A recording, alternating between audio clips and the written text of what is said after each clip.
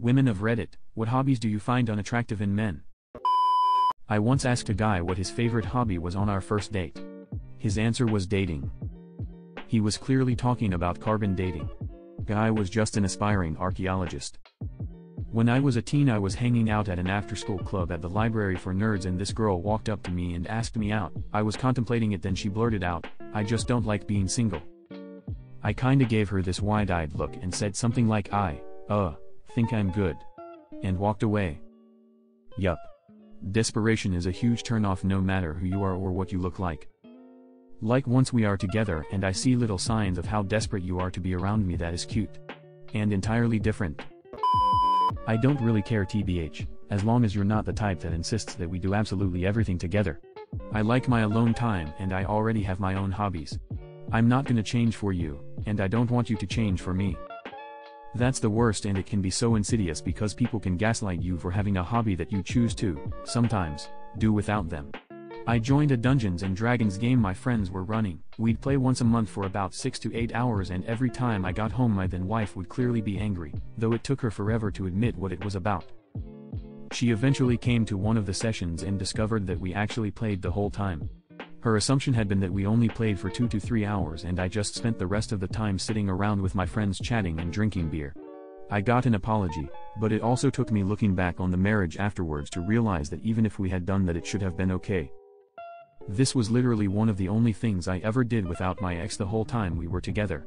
It wasn't even that I didn't want her there, she just didn't think she enjoyed Dungeons & Dragons. Spoiler alert, once she tried it, she did, though ironically it's one of the ways she got close to the guy she ended up leaving me for, so I guess that one's on me.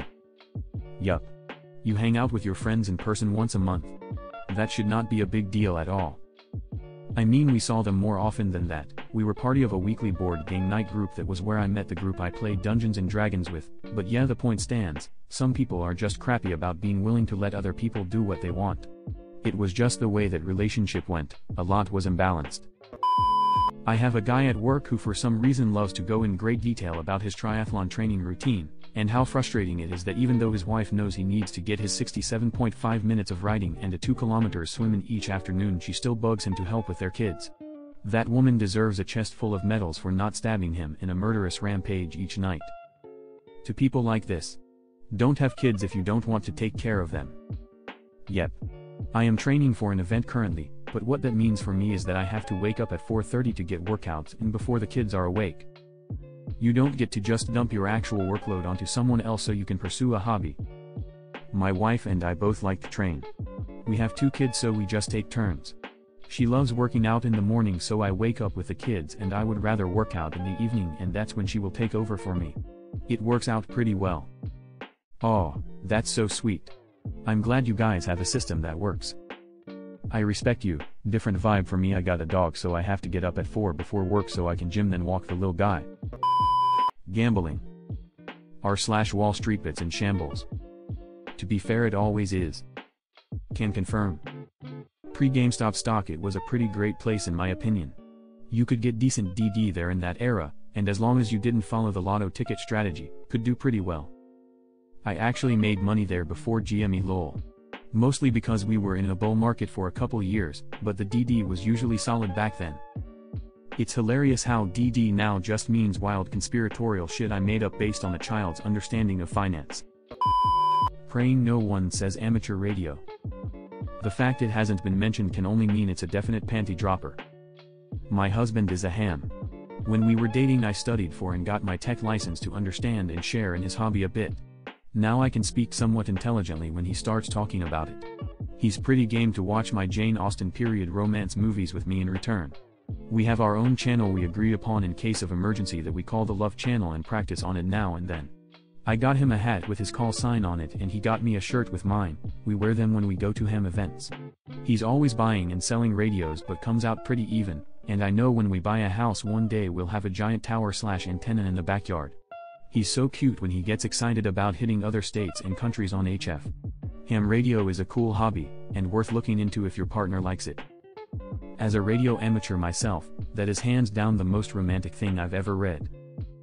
I hope to find my Love Channel ham girl, or at least accepting of our hobby, one day too, but they're far in between. It's not about what hobby they do.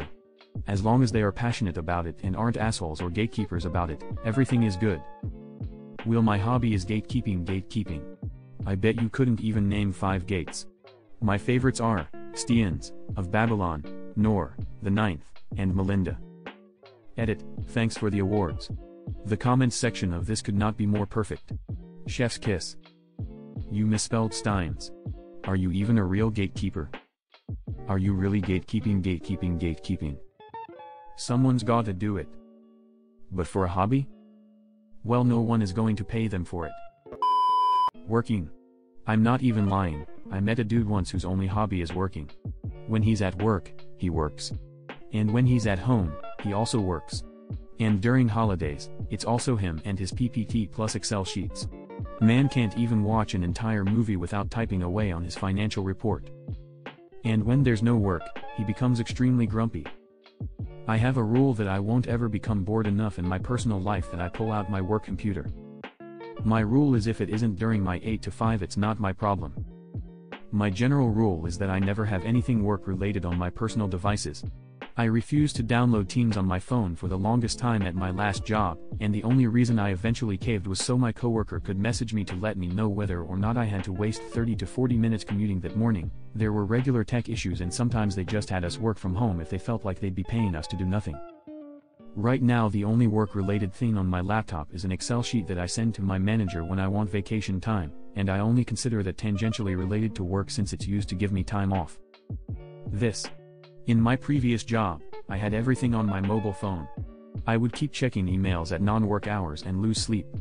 In my current job, I decided I'm not going to do that. There is absolutely nothing so urgent about my job.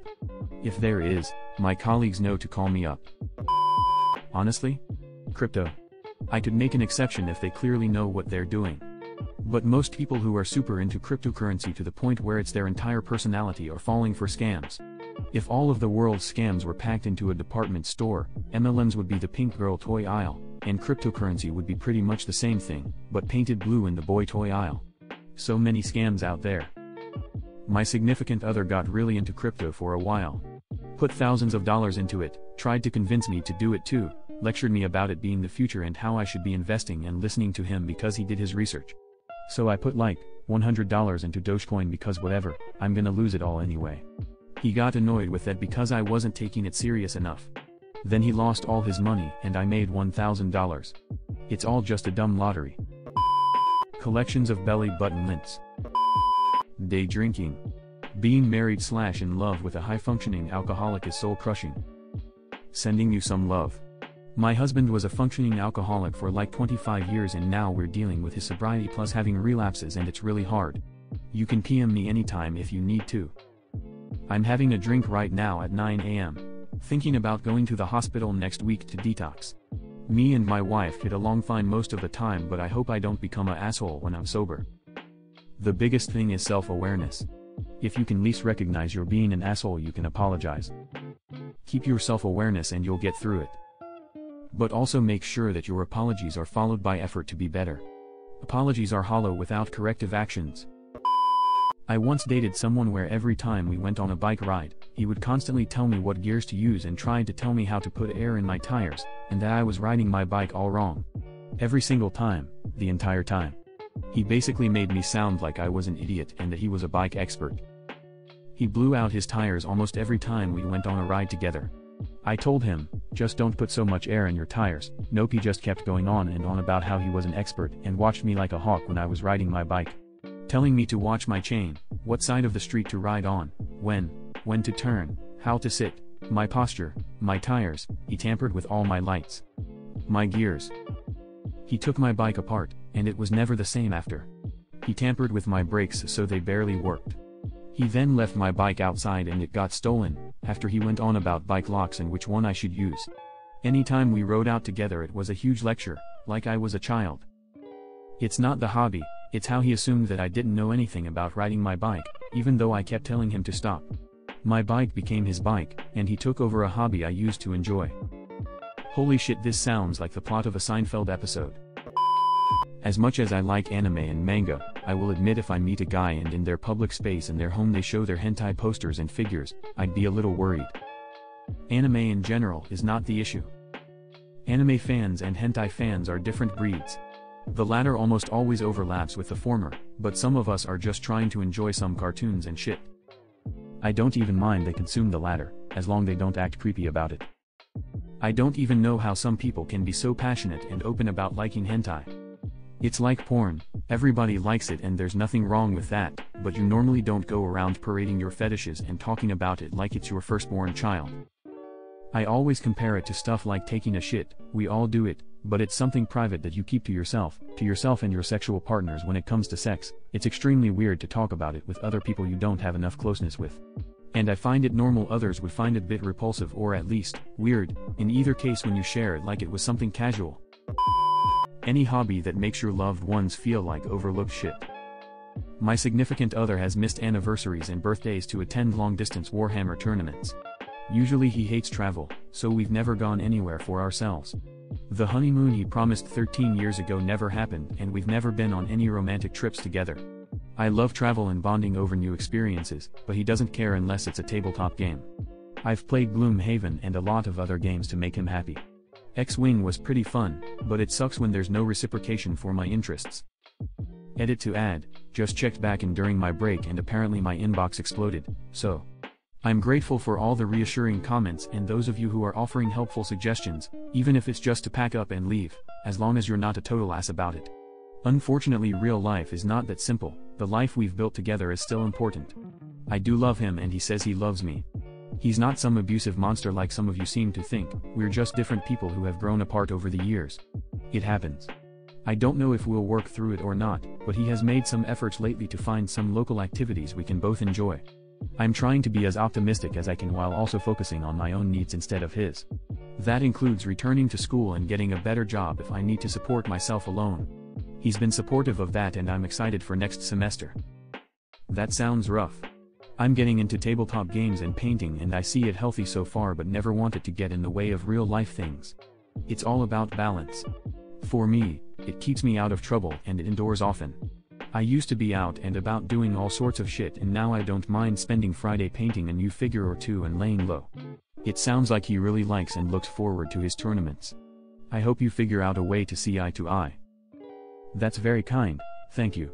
I don't really mind the games themselves, and X-Wing was genuinely fun.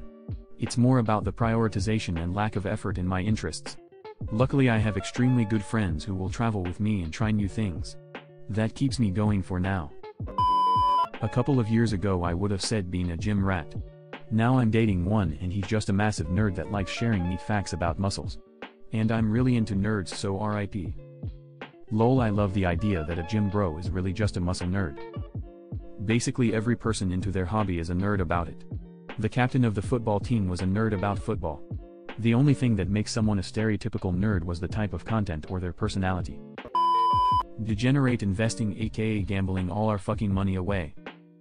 I'd rather marry the guy who enjoys Pokemon, watches anime, or likes to bake. Hell, I'd rather date a guy who is a straight up pothead as long as he can still function well. IDC what you do. You can fish on weekends, you can go hunting, you can drink beer and chill with your friends. Anything is fine with me as long as it isn't going to ruin our lives. But I'm never fucking dating another person, man or woman or non-binary, that is fucking awful with money. Splurging or going into manageable debt is fine, but don't fucking ruin us. Same goes with something like a severe drug addiction. Sounds like someone was dating a Wall Street that's degenerate. Seriously thought this was a response to the Tifu dude who just lost $7,000 of his GF's money on Bed Bath Beyond stock. Oomph. My friend is quickly realizing their new brother-in-law is a wannabe finance/investment bro who thinks he knows how to invest just because he browses a bunch of investment subreddits. Amongst other things, he somehow conned them into investing in this dilapidated property. They overpaid for it, and with the amount extra they're putting in to renovate it, thanks to poor vetting of contractors, they'll be lucky to break even anytime soon.